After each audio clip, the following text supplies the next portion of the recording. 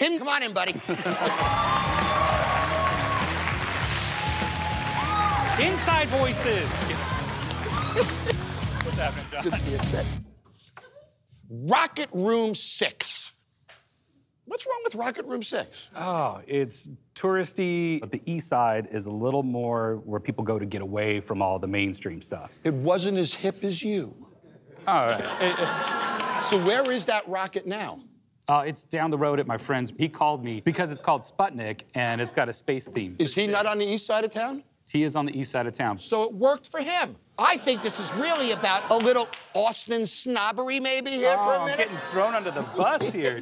Absolutely not. As the neighborhood has become more popular because of these dive bars that moved in and got rid of all the drug dealers and the crime, it's a more viable neighborhood, and our customers change. That said, how are the numbers? How are we doing?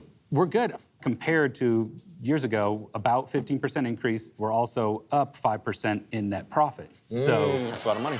Like by covering up the cooler doors, it drew people's eyes away.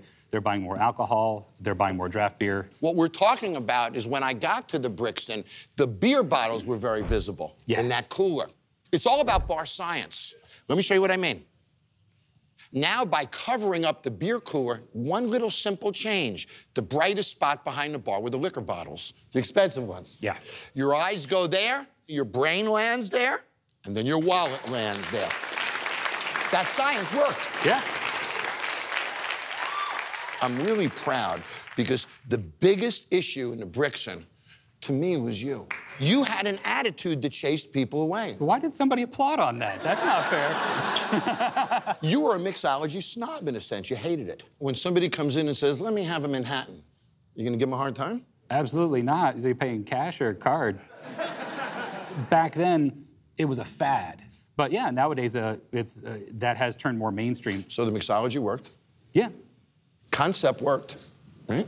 Yeah. Hold on a second. Let's just run through this. All right. What was the concept? Indoor, outdoor. Worked, didn't it? Yes, that worked. Adding the food element worked, didn't it? Yes. Adding your new attitude worked, didn't it? Yeah, it took a time. So, we do 10 things, and 8 of them work. How did we do? No, we do fantastic, yeah.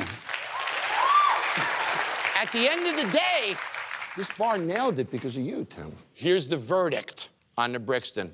Complete success. Hi, this is Jon Taffer. Be sure to subscribe to Spike's YouTube channel where you can watch more bar rescue videos.